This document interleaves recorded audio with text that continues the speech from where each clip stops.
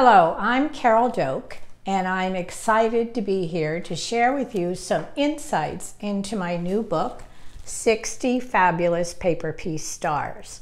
When I asked a group of quilters online what they would like me to share with them about this new book, lots of them said, we want to see how you choose fabrics for the star blocks. And so that's going to be the focus of this video, is how I go about choosing fabrics for a star block.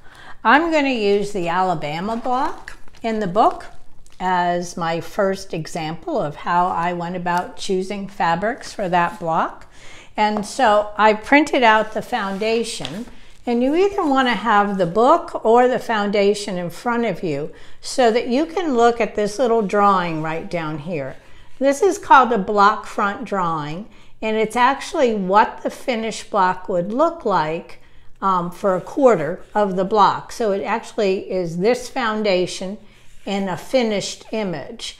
And so I'm going to use that to be able to position the fabrics on how I would like to use them in that quarter section of the block, which obviously will be repeated throughout the block. It doesn't have to be, but typically when I choose fabrics for 1/4, it's repeated throughout the block. So I'm going to move the camera down now and pull in a whole group of fabrics. I grabbed a group of fabrics to just use as an example. There we go. And what you'll see here is a range of fabrics, and I started with this fabric here. This is what I call a focus fabric or a main player fabric. It's a fabric that I can use to pull my other fabrics together in a combination. I already know I like this combination of colors because it's in this fabric together.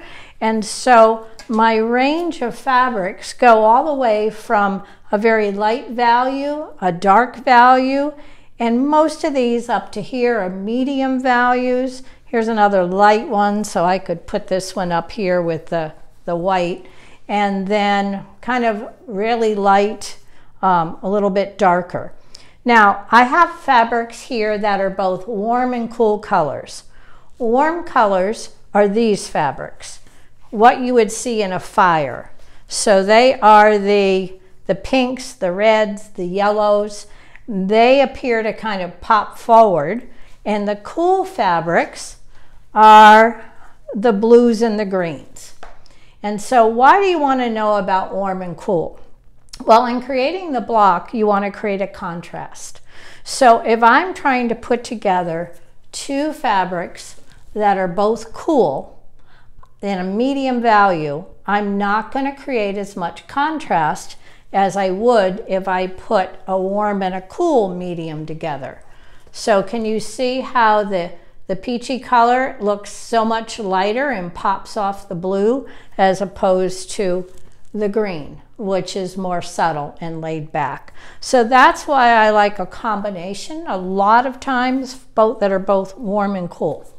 So the next thing I'm going to do is audition the fabrics, how they would be used in the block, because I want to see how they're going to interact with each other. So I'm going to take the same approach I took with the Alabama block, using a background fabric that's a print, because that's how I drew the colors for that block. And so I'm going to lay it out as the background fabric for the quarter of the block. And so now, in using my little block front drawing here, I'm going to position the other fabrics against here. And there's lots and lots of different avenues that I can use. I can use a black, and I'll lay it out as a star point. And so that could be the fabric that I'm going to use the foundation to show you. So it could be the fabric I'm going to use here and here, could be black. And then I could use another combination of colors, something that will contrast with the black for the smaller triangle. So that would be this fabric and this fabric. And then towards the center, might want to go from the cool fabric So that's a neutral, that's a cool.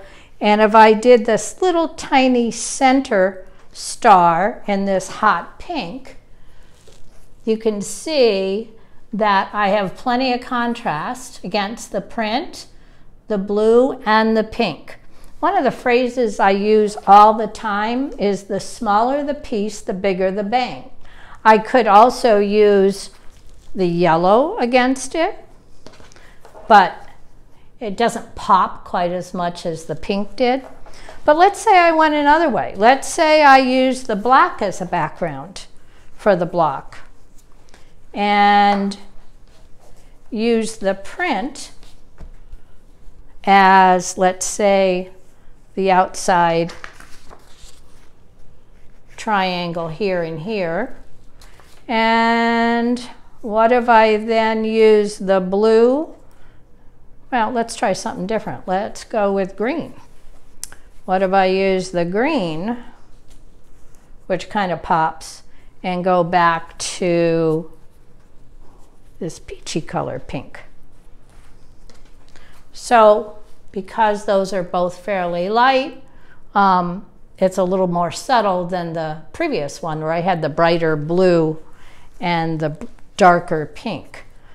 So I could do that. So it's just a matter of playing with the different fabric combinations and seeing. Now I also could do, instead of both of these being the same fabric, they could be two different fabrics. So I could have blue on one side and the lighter blue on the other side, and then the print in the middle, and go back to the green or go back to the pink. That kind of dies against that fabric, so I might go maybe green against it. So that would be another combination that you could put together. One little tip that I don't often do, you notice that I left this white fabric over here, is if you put white in the center of a block, like this, if I did the black background and these two on the outside and this on the inside and then white, the white almost comes across as a hole in the quilt. So I try to avoid using that approach. I could use the white as the background, and actually another tip is you pick out a fabric where you like the combination of colors and don't even use it. Just put together fabrics that have those colors in it.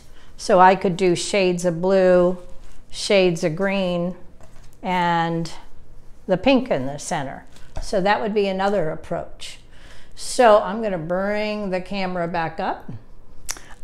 So you see there's lots and lots of different variety, and it really comes down to what floats your boat. But once you decide what fabric you want where, then all I would do is write the fabric color on the foundation. So let's say I did this one.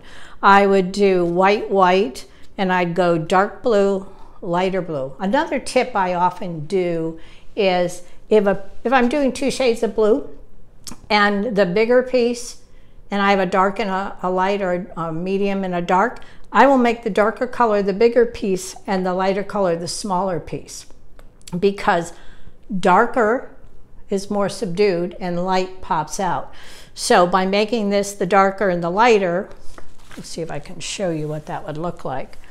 So it would look like that as opposed to